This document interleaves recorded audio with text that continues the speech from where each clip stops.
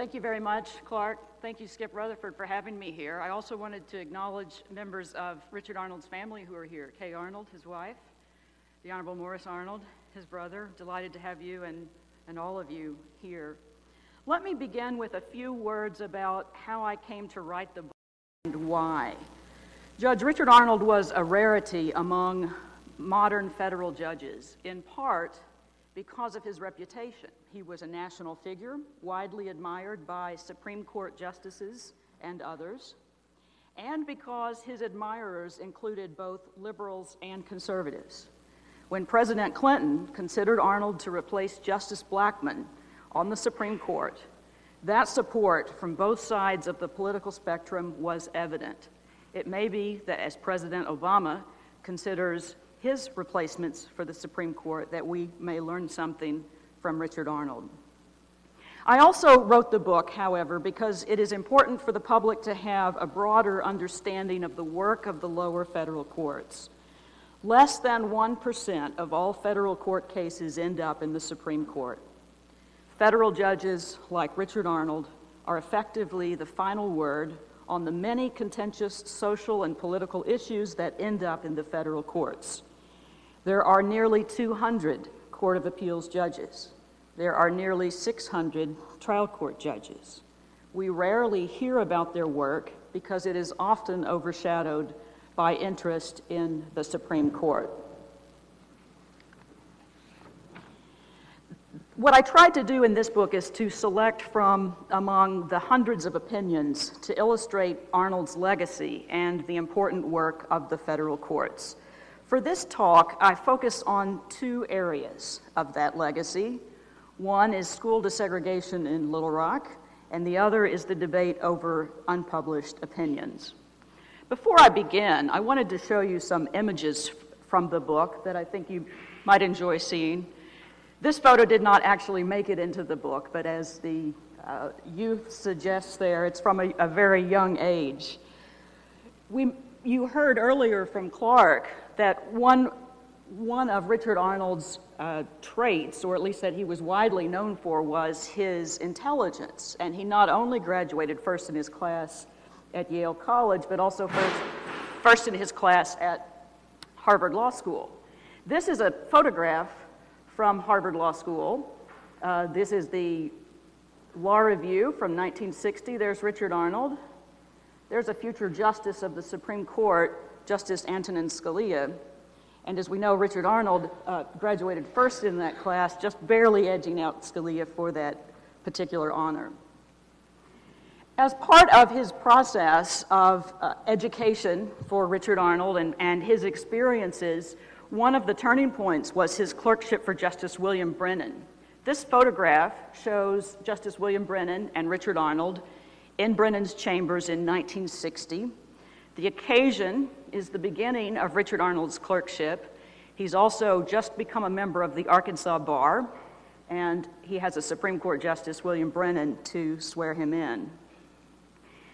It was an interesting time to be in Washington and at the Supreme Court at a relatively early era in what we know of as the Warren Court. Some of you may remember these billboards that could be seen throughout the United States, in part as a reaction to Brown versus Board of Education, but also as a reaction to some of the other decisions of the Warren Court. And you can see the message there, Save Our Republic, impeach Earl Warren. Richard Arnold could see some of these billboards on his way to work for Justice Brennan in 1960.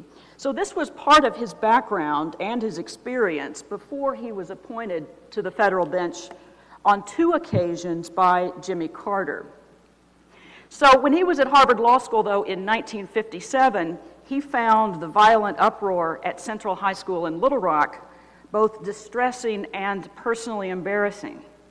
When he reached the Eighth Circuit more than 2 decades later, Arnold found himself a central figure in the ongoing Little Rock school desegregation cases.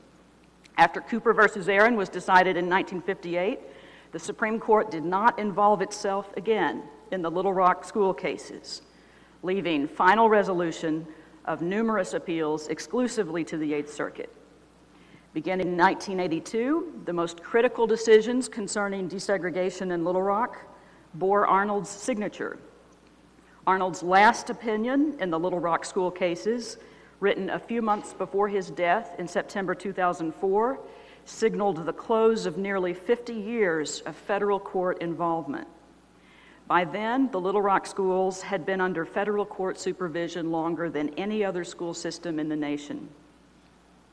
Before Richard Arnold's involvement, Little Rock schools had already been under federal court supervision for 25 years. When Arnold joined the Little Rock school cases, desegregation, elimination of the use of government power to enforce segregation, had largely been accomplished. The remaining intractable question was the extent to which integration could be achieved in the face of white flight and in an urban school district with a majority black student enrollment. Arnold sat on 28 appeals of school desegregation issues and would write 16 opinions in those cases. Other Eighth Circuit judges seem to have deferred to Arnold's views, not only because of his intellectual prowess, but perhaps also because he was viewed as a representative of Arkansas on the court. He was closest to the ground among the appellate judges, with an extensive background in Arkansas politics. Because of Arnold's long and deep involvement, the Little Rock school cases provide unique insight into the development and application of his judicial method and philosophy. Although he was described as a powerful, liberal-leaning intellectual, it is not easy to characterize Arnold as either a liberal or a conservative in the Little Rock cases. There were three key decisions during the course of Arnold's tenure that I want to mention briefly. During his tenure, the three important developments that I'll mention shaped the course of the litigation and the ultimate resolution for the Little Rock School District. The first is a 1985 en banc decision rejecting the district court's order of consolidation. The second is a 1990 panel opinion rejecting the district court's modification of a settlement agreement. And the final one, Judge Arnold's last in these cases, affirmed a finding of partial unitary status over the objection of the NAACP Legal Defense and Education Fund. Beginning with the consolidation issue. From 1959 until 1982, the Little Rock School District operated under successive desegregation plans, the details of which were frequently litigated. In 1982, however, the Little Rock School District adopted a new strategy to achieve integration. The district filed a lawsuit against two neighboring school districts, the North Little Rock School District and the Pulaski County School District, as well as the state of Arkansas and the State Board of Education, asking the federal district court to order inter-district relief. Although all three school districts operated under federal court desegregation decrees, the Little Rock School District sought to force consolidation of the three districts as the only feasible resolution of the problem of segregation. This lawsuit became the main strategy for desegregation of the Little Rock schools. By the close of the 1970s, the Little Rock area schools had come to resemble northern urban schools with a self-contained inner-city majority black school district surrounded by suburban school districts that were predominantly white. Federal District Judge Henry Woods ordered the consolidation of the three school districts in 1985, but the Eighth Circuit reversed. The Eighth Circuit reversed that decision in which Arnold supported that result and wrote a separate concurring opinion. Arnold wrote that he approved completely of the court's decision not to order consolidation of the three school districts. Although he noted that consolidation was within the judicial power of the United States and that upon proper proof he would support it, he believed the extent of the inter-district violations did not meet that standard. Arnold wrote, "Consolidation would mean destruction of three popularly governed units of local government and substitution in their stead of one judicially created and judicially supervised school district. Arnold believed consolidation to be, quote, a drastic step that should be reserved for clearer cases. Instead, Arnold wrote, our task as judges is not to force these school districts to do what we think is right or socially good, but to apply the law to the facts and announce the result, whatever it may be. Judge Gerald Haney, another member of that court, attributed the majority's decision to reverse the consolidation largely to Arnold's influence. 2 decades later, Judge Haney told me, "Richard was not only a great judge, but a great human being. And we all had such respect for him that I think we gave an awful lot of weight to his views on the matter. It was his feeling that we really didn't have the precedent in our favor in terms of adopting Judge Woods' view that the school districts should be consolidated, even if that might have been the most effective and in the long run probably the best chance of having a long-term integrative effect. But I agreed with Richard, and I didn't do so unwillingly, partially because I had such great respect for him as a person and as a judge." The most difficult issue for the court, according to Haney, was whether Judge Woods was correct in concluding that the only way to achieve a reasonable degree of integration was to consolidate the schools. We all agreed at the time. We thought that Judge Woods had gone further than he ought to have gone. But in retrospect, I don't know whether we were right or whether we were wrong. Obviously, it was very difficult to achieve any high degree of integration within the Little Rock School District. So I think Judge Woods was very disappointed in our decision. We thought we were doing the right thing at the time. If ever a district would have been well served by consolidation, that might have been the district. The second point at which Arnold's intervention was decisive involved the interdistrict settlement agreement. With consolidation ruled out by the Eighth Circuit, the 3 school districts negotiated a settlement among themselves and the state of Arkansas. As part of this agreement, the state legislature would authorize $109 million to fund desegregation programs, primarily in the Little Rock School District. This agreement would limit the state's liability to a finite amount and dismiss it from the case. Judge Henry Woods rejected the proposed settlement. He did so on the ground that it did not go far enough to achieve desegregation in the Little Rock School District, and that the state's funding would prove inadequate to justify dismissing it from the case. Judge Woods then entered a modified consent decree to which all the parties to the litigation objected. Among other things, the decree created the Office of Metropolitan Supervisor with management powers over all 3 school districts. In his opinion for the Eighth Circuit, Judge Arnold rejected the district court's modification and held that Judge Woods should have approved the settlement plan.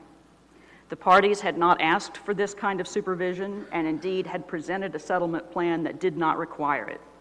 Arnold expressed a fundamentally different attitude toward the proposed settlement than had Judge Woods.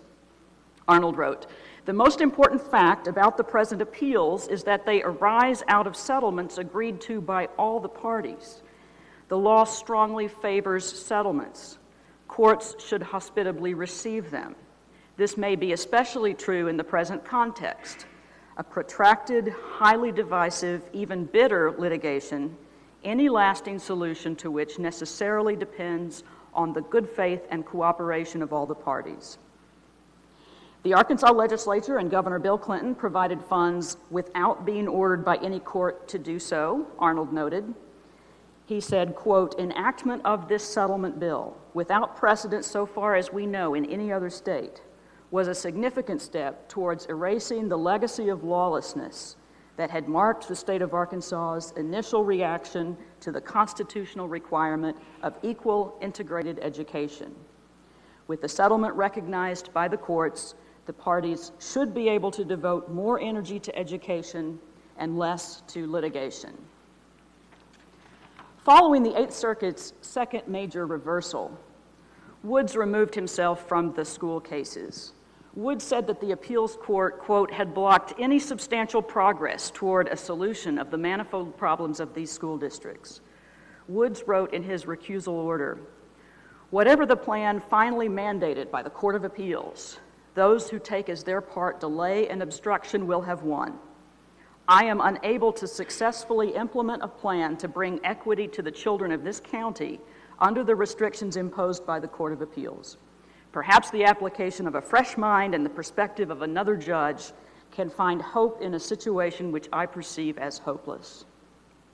In his lengthy recusal order, Judge Woods also recalled the Eighth Circuit's decision 5 years earlier to reverse his order of consolidation. And here's what Judge Woods wrote about that. I still believe that the solution which makes common sense for the children in this community is consolidation of the school districts. I believe that had the Court of Appeals affirmed that decision in 1984, we would now be several years into a productive, workable plan. Henry Woods and Richard Arnold enjoyed a professional relationship and personal friendship for many years preceding their involvement in the Little Rock school cases. Arnold and Woods worked closely together in then Governor Dale Bumper's successful campaign for the Senate in 1974. Later, the two appeared at a hearing together for confirmation to federal judgeships. Henry Woods to the district court and Richard Arnold to the Eighth Circuit Court of Appeals. That's what this photograph shows here from that hearing, along with Arkansas Senators David Pryor and Dale Bumpers. Both were confirmed on the same day. There is no evidence, however, that the dispute over school desegregation disrupted their friendship. In his final written opinion in the Little Rock school cases, Arnold affirmed a grant of partial unitary status to the Little Rock School District by Judge William R. Wilson, Jr., the third district judge to preside over the interdistrict litigation begun in 1982. The district court determined that the Little Rock School District had substantially complied in good faith with its obligations under the settlement agreement. Some monitoring of student achievement would continue, hence the designation of partial unitary status, but the practical effect was an end to the interdistrict litigation. It was an opinion of historic significance. With substantial court supervision of the Little Rock schools nearing an end, it is likely that few will agree on what the litigation accomplished or on the significance of Arnold's role. Considering only numeric ratios, Little Rock schools have experienced resegregation. The Little Rock School District has seen a complete reversal in its student makeup since 1957. This phenomenon is consistent with developments in many other urban school districts. In Arnold's years on the Eighth Circuit, unlike the prominent national stage in 1957, these cases never again centered specifically on Central High School. Arnold, it seems, was not even sure where in Little Rock the famous high school was located. On the occasion of a visit to Little Rock by Justice Sandra Day O'Connor, Arnold asked if there was anything in Little Rock she would like to see before he drove her back to the airport. Yes, she said, I would like to see Little Rock Central High School. Arnold readily complied with O'Connor's request, but during the drive he had to call his secretary for directions, a story Justice O'Connor later recounted with some amusement. A second legacy I would like to mention has to do with the topic of open courts and the debate over unpublished opinions. One theme of Arnold's years on the bench was his concern for transparency and public accountability in the judiciary. He knew that most of the work of federal courts occurred out of the press spotlight, and it was this work, he said, that affects the public more than they know. Arnold believed that judges, like other government officials, were public servants who worked for the people. He understood and said publicly that the ongoing operation of the federal courts was dependent upon the consent of the governed. One practice bothered Arnold in particular. Federal courts of appeal issue over 80% of their decisions in what they term unpublished form. An opinion bearing the notation "not for publication" means that the court has not authorized it for official publication in the Federal Reporter. Often, these opinions are unsigned, per curiam, and relatively short. In some instances, the decision is one sentence or merely one word, affirmed. For the rest, these opinions seldom contain an extensive recitation of facts or analysis of the applicable law. Unpublished is a misnomer.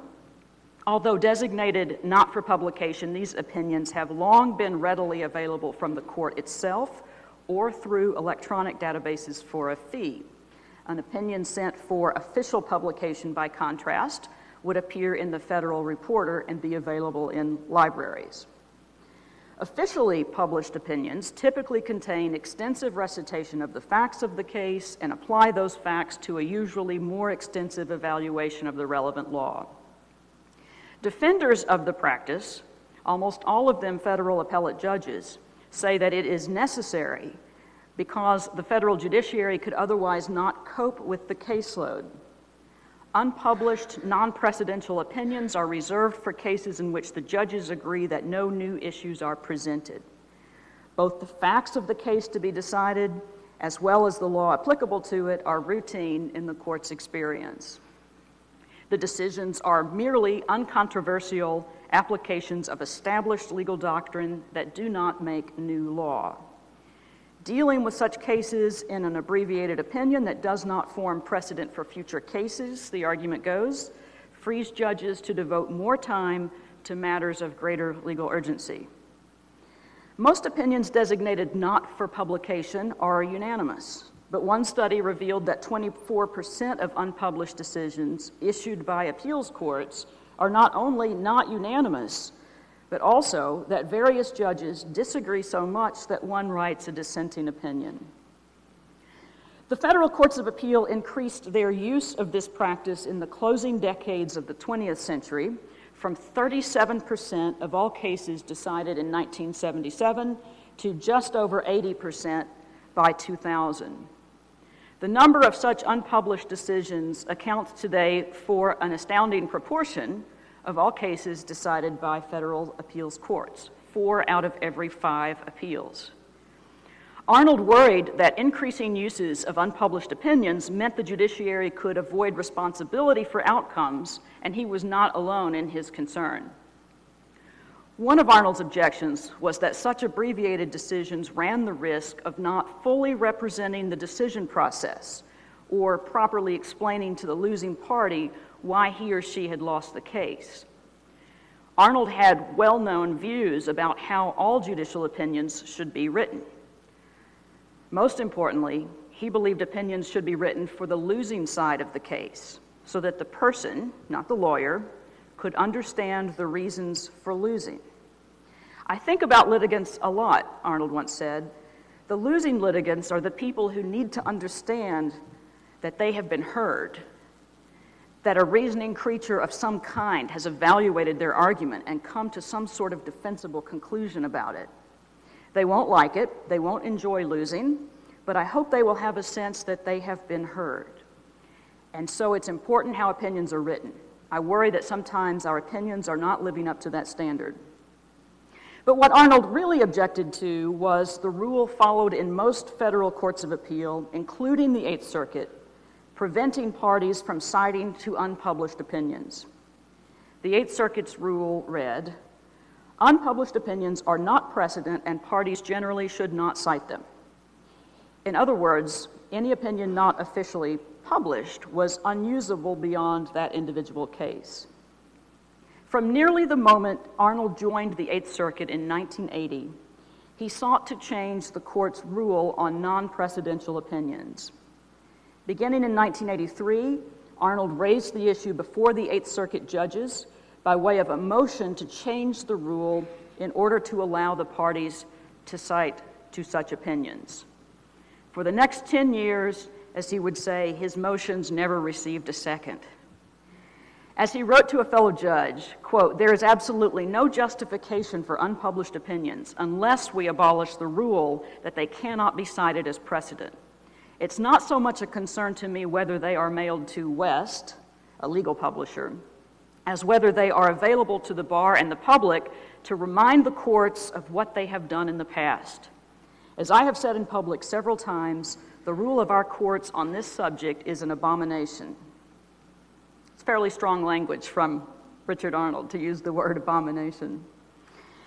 Arnold seems to have been looking for a case to make precisely this point, and in the early months of 2000, he found it.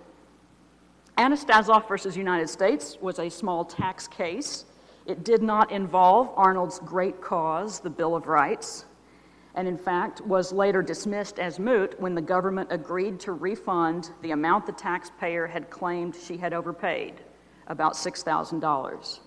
But Harvard law professor Frank Michelman, who had been a classmate of Arnold's at both Yale College and Harvard Law School, termed this case Arnold's single boldest stroke of constitutional interpretation, reminiscent of John Marshall, the great Chief Justice of the Supreme Court. The case itself was one of many routine taxpayer lawsuits for a relatively small amount of money. Faye Anastasoff sued the Internal Revenue Service in federal district court because the IRS refused to consider her claim for a tax refund. The IRS received her claim one day after the 3-year claim period expired, but Anastasoff had mailed the refund request before the end of the claim period. The IRS took the position that the date of receipt by the IRS and not the date of mailing determined whether the claim would be considered. A federal district court agreed with the IRS, but 8 years earlier, in an unpublished ruling in another case, an Eighth Circuit panel had held in favor of the IRS on this precise question. It was the only case in the Eighth Circuit to have considered it. The Supreme Court had not addressed the issue, an illustration of the numerous questions of law on which lower federal courts can and do diverge without Supreme Court oversight. The earlier case was an unpublished opinion. The problem Judge Arnold faced was that the Eighth Circuit followed the practice that no panel of 3 judges could overrule a prior case. If a precedent were to be overruled, that action required the full Eighth Circuit sitting en banc. Instead, Arnold ruled in favor of the IRS because, he said, the court was bound to follow the earlier case, even though it was unpublished, and the Eighth Circuit rule specified that it was not precedent. But Arnold needed a justification to disregard his court's rule on non-precedential opinions. He resolved the problem by holding that the Eighth Circuit's rule, insofar as it would allow us to avoid the precedential effect of our prior decisions, purports to expand the judicial power beyond the bounds of Article 3 and is therefore unconstitutional. Arnold's opinion in Anastasoff quickly set off a national debate. Academics, judges, lawyers soon filled the pages of legal publications with arguments for and against Arnold's ruling, and many called for courts to change the restrictions on citation. The reaction to Arnold's bold step engendered such national debate that it threatened to overshadow Arnold's other landmark decisions in the memory of the legal community. But it did not remain law within the Eighth Circuit. It was vacated as moot because the IRS agreed to pay the claim. Richard Arnold was vindicated in 2006 when the Supreme Court mandated a rule change for all federal appellate courts requiring that they allow citation of unpublished opinions. Although all unpublished opinions issued after January 1, 2007 may now be cited, the rule does not take any position as to whether an unpublished decision has precedential value. Tony Morrow of the Legal Times attributed the new rule largely to Arnold. Though the propriety of an essentially secret judicial process has been debated for years, the catalyst for change was Judge Richard Arnold's opinion in Anastasoff. Arnold died in 2004, 3 years before the Supreme Court's rule change went into effect. But he knew the debate had continued. The Department of Justice and a U.S. Judicial Conference Advisory Committee had recommended in 2003 the enactment of a rule to allow lawyers to cite unpublished opinions in all appeals courts. The House Judiciary Committee held oversight hearings on the question, and in the interim, several circuits modified their own rules. As these developments were underway, the National Law Journal acknowledged that Richard Arnold's opinion in Anastasoff had, quote, pushed the judiciary toward a rule change, an article Arnold carefully preserved in a scrapbook. Richard Arnold frequently spoke and wrote about how he believed judges should behave and why it was important for judges to uphold high standards. Next to doing right, Arnold said, the great object in the administration of justice should be to give public satisfaction. How? In addition to doing right, one should also strive to appear to be doing right, to do right in such a way as to command the public's respect. Arnold was an unusually open judge in other ways. Most revealing of Arnold's character were his responses to letters he received from members of the public who wrote to him. In one example, an elderly South Dakota couple wrote to Arnold as chief judge concerning their son's imprisonment. They did not have a lawyer and did not know how to raise their son's claims before a federal court. Arnold wrote back, patiently explaining the process, and I would like to read a very short excerpt from that letter. I have read and considered your letter. As I understand it, your claim is that your son was convicted and sentenced to a lengthy prison term as a result of the illegal acts of South Dakota police and prosecutors. Further, you claim that the South Dakota Supreme Court has thoroughly misrepresented the law in addressing your son's challenge to his conviction and sentence. I have no authority to investigate state officials or to review the merits of the South Dakota Supreme Court's decisions. The proper remedy, once your son has exhausted his avenues of appeal in the state court system, is to file a habeas petition in federal district court. I hope this information will be of assistance to you. Few judges would go to such lengths to inform a member of the public of the complicated processes of habeas jurisdiction. In another example, Arnold responded to a letter about a criminal case that was still on appeal within the Arkansas state courts. He understood that most non-lawyers had difficulty understanding when and how federal courts might review state criminal convictions. So he took the time to explain it. And he wrote, "The case you refer to is in the state courts. My court, which is a federal court, has only limited authority to review state court convictions, and we cannot exercise even that authority until the conviction becomes final in the state courts. If the Arkansas Supreme Court affirms the conviction, it is possible for the defendant to file a petition for habeas corpus in a federal district court. Assuming certain procedural requirements are met, the federal courts will then review any federal constitutional issue raised with respect to the conviction. That's about all I can properly say at this point. I'm sorry this letter is not more helpful." It is not possible to summarize a judicial career like Richard Arnold's in 1 hour or even in one book, as my publisher reminded me when they asked me to cut 1/3 of the manuscript for the final product that you see. But it is important to strive for a broader public understanding of the work of the federal judiciary. And most of this work is done outside of the spotlight of the Supreme Court, where Richard Arnold spent his career. I would be happy to answer any questions and engage in further discussion.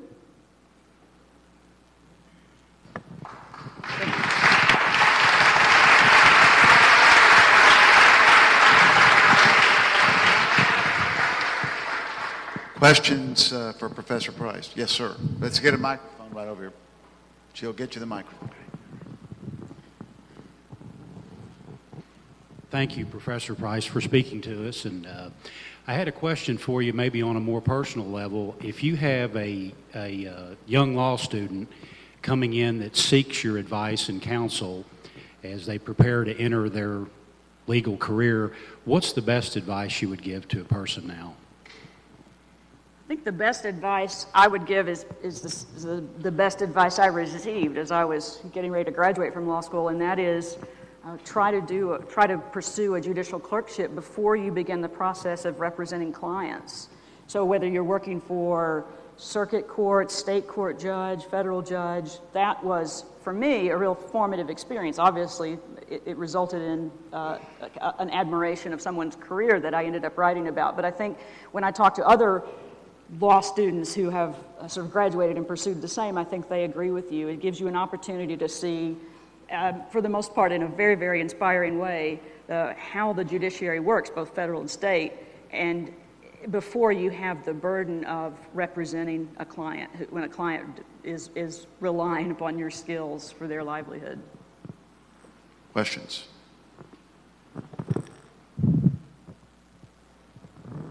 Thank you. Thank you. The country is contemplating that we will have a new judge on the Supreme Court.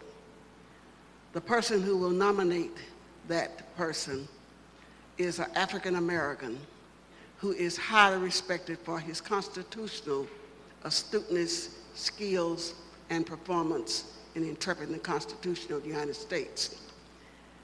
Do you feel that the nomination of a person who has taught it, lived it, experienced it, the nomination that they nominate for confirmation by the Senate will be measured by the scholarliness of the nominee, the temperament of the nominee, because of who nominated them, and that that court that that person will serve on will be serving at a time when law decisions are global, primarily related to human rights rather than civil rights in the continental United States? Thank you. The question is a fascinating one for Supreme Court watchers, which is to say that we have, it's a historic presidency, and I think we can expect from that, or the expectations are high for historic Supreme Court nominations. I should say, by the way, that along with my co-clerk Price Marshall, who's here, Judge Marshall is here, we were in class. We went to Harvard Law School and were third-year students when the new president of the United States was a first-year student. At least I didn't know him when we were there, but it's a little bit sobering to say that one of the younger law students around is now president of the United States. I've been thinking quite a bit about judicial appointments, and I certainly can't predict anything that President Obama would do. You're absolutely right to say that he himself is very learned in the law and has thought deeply about these issues and about justice issues. And in some ways, President Clinton was in a similar position. He had been a law professor, was trained in the law, and also was very hands-on in terms of selecting his judicial nominees. So it'll be very interesting to watch that process unfold. Questions? Let me ask a question that I think everybody would like to hear your thoughts on, which is your insight into President Clinton's consideration of Judge Arnold to the Supreme Court, and any thoughts about that nomination process, why and why not? Well, as I write in the book, this is primarily Richard Arnold's chance on the Supreme Court was for Justice Harry Blackmun's seat, which was open in 1994. And as you know, or will recall, from what President Clinton himself said, Richard Arnold was very much in contention for that seat. In fact, when the decision was made and President Clinton had a press conference announcing who it was going to be and that it was going to be Stephen Breyer, one of the first things he said was, I wanted to nominate Richard Arnold, but I couldn't do so because of his health. I always felt a little bad for Stephen Breyer at that point, that that's what preceded it. But it certainly doesn't take anything away from Stephen Breyer's career to reflect on what Arnold in the Supreme Court might have looked like. I think in terms of the process, I've always taken President Clinton's words at face value, which is that the reason he didn't appoint him was because of his health. And at that point, the president had received a letter from a physician that had been asked to evaluate Arnold's prognosis. It was a very harshly phrased letter in a sense, and that physician would later say that it had been too conservative and too harshly phrased. But nonetheless, it was at that point that I understood President Clinton had made his decision. And his criteria, according to his criteria, then maybe that decision could be viewed as a correct one, which is to say, he said in his book, My Life, Clinton said, my Republican predecessors had appointed very young persons who would have a long lifespan. I did not have a promising health prognosis about Richard Arnold, and instead he appointed Stephen Breyer. He also said that he hoped he could consider that Richard Arnold could be treated for that particular episode, and he could be considered for another opening on the Supreme Court. Another opening never came during Clinton's term. So if we go back to the criteria where Clinton is looking at his legacy in terms of beyond his presidency, the Supreme Court nominees were Ruth Bader Ginsburg, Stephen Breyer. Looking beyond that legacy, when Richard Arnold died in 2004, his replacement would have been by a Republican president and not by a Democratic president, whereas Stephen Breyer is still there. So if judged by that criteria, then that's one way to do it. But I've also really appreciated Paul Greenberg's sentiments that he's stated over the years about what 10 years or even 1 year of Richard Arnold on the Supreme Court could have done for the country. Questions? One final one, then I'll let you go. Could you speculate on what might have been the Supreme Court with a Richard Arnold on the court? What it would have been like? You worked for him. What would you? I'm hesitant to, even after working on this book for 5 years and reading opinions, I'm hesitant to be in a position to suggest how Richard Arnold might have voted on specific issues that came up in the Supreme Court. But I would say this. I think one difference is that Richard Arnold had such a degree of respect from current members of the Supreme Court from both wings, if you view them as polar opposite wings. He had respect on both sides. He was also known as a very collegial colleague, working together. So I think one difference that we might have seen over 10 years is bridging the gap a bit, bringing some of the sides together, keeping the rhetoric perhaps at a lower level. I certainly think that he immensely regarded Antonin Scalia, and Scalia felt the same way about Richard Arnold. So it's interesting to speculate what that kind of exchange would have looked like over the years with two real intellectual giants coming from different sides of the political spectrum.